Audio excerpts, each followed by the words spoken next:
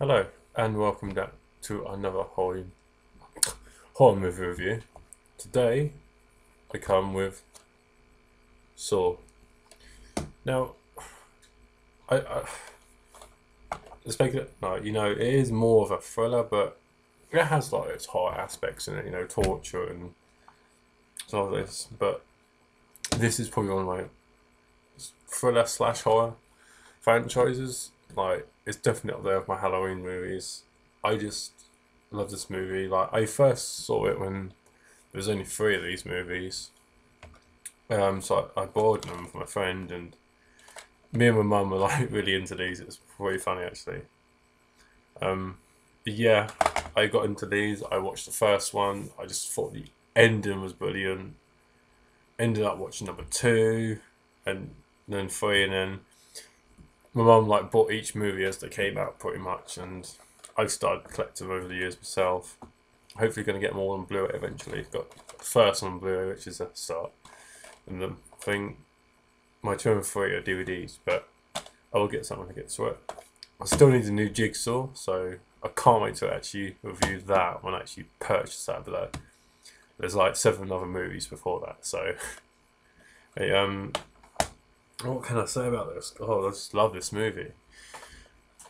Um, Definitely one of my favourite ones in the whole of the series because it's very unexpected. You got Carrie Elwes in this. You got Monica Porter, Danny Glover. He's sort of good well-known actors and actresses.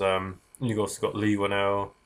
He also written, directed it, I believe. I think he did for most of them. Right, I just thought when I first watched it, it's like the situation of how it goes, like waking up in a bathroom with a stranger, you're chained to a pipe. It's just, I love the idea of that. It was like you think about the situation, it's really scary, and all this sort of plots come into play where they knew each other, and you find out what's happening. The doctor's kids are held hostage by Zep, who you find out later. By the way, spoilers if you haven't watched this. If you have, then please enjoy the review. But if you haven't, then don't watch anymore. Okay. 5, 4, 3, 2, 1. Okay, you're warned. So they wake up in the bathroom. They're screaming for help, and no one can hear them. They see a dead guy on the floor. So they're trying to work out how to get to it. They find clues and tapes, and the tape says they know each other. Plotting against them. Sort of create this whole game. He finds out he's taking pictures, and he's saying, "Are you the cause of this?" And you find out a bit of a backstory. What happened, how they got there. Like you see the doctor get captured by the pig man. It's just it's such a it's almost like a crime thriller. I'm gonna say almost, but again, it has its horror aspects in it. So I guess what they call it, a chiller.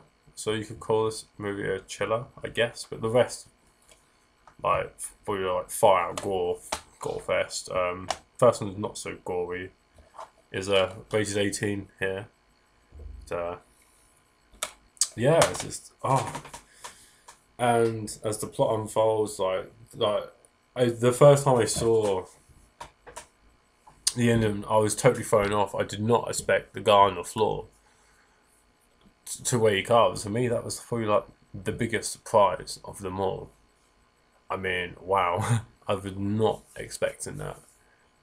And then, it's just, and then the bit of the doctor when he's come to the point where he's doing his family, he wants to do something, and he ends up like cutting his own foot off. And I remember I heard a lot of people were like pretty squeamish at that part, but I thought it was brilliant.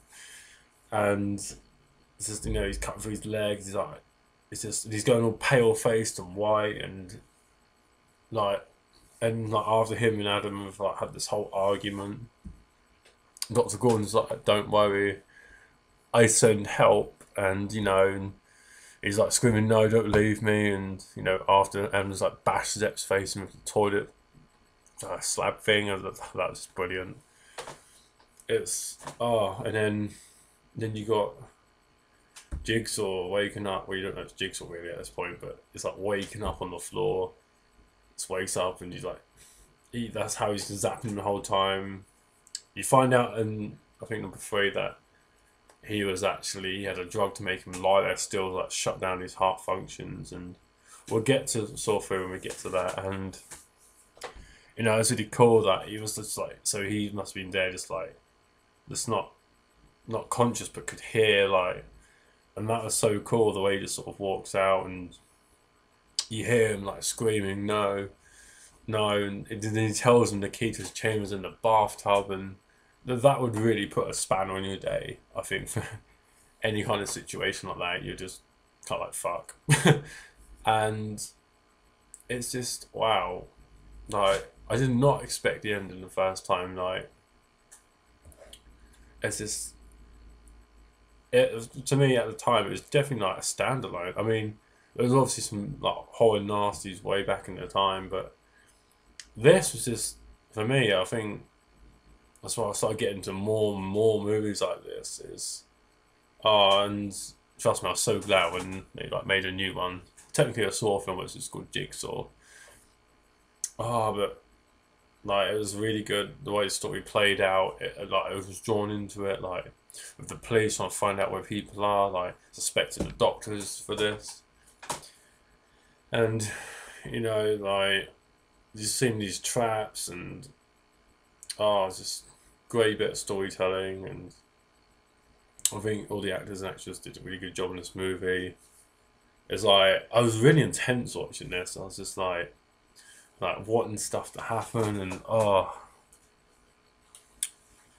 definitely, like, I would say this is really a good movie. Like, definitely, like, as they get further along, you will notice like the gore factor will be slightly more amped up each time. But some people moaned about that, some people didn't. You know, I didn't really mind it. Like, I thought generally the story's all good.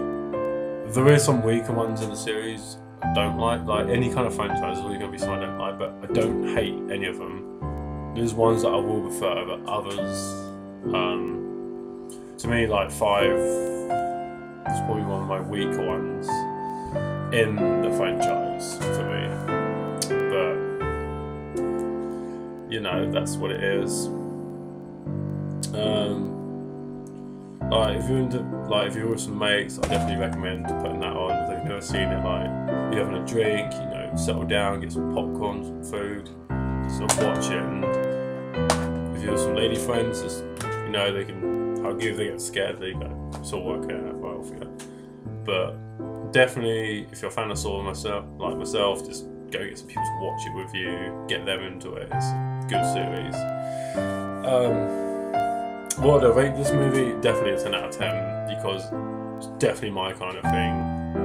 I'm more into my gore fests and stuff like it's not supernatural, it's like psychological horrors, gore fest slashers, chillers, thrillers. I'm going to find the things, and I throw some like horror aspect, but we'll call Saw a chiller. We'll definitely call the first one a chiller because it's definitely more up that kind of style, I think. Let me know what you think in the comments, but I definitely think it's more of a chiller. But yes, thank you for watching my video. I really hope to just keep getting likes and keep enjoying these videos.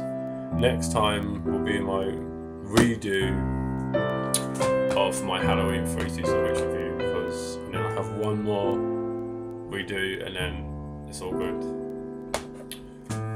And I'm going to start doing my other reviews soon. So that's going to be good. I'm going to put up my first anime review, I believe, soon. So yeah, you guys take care and thank you for watching.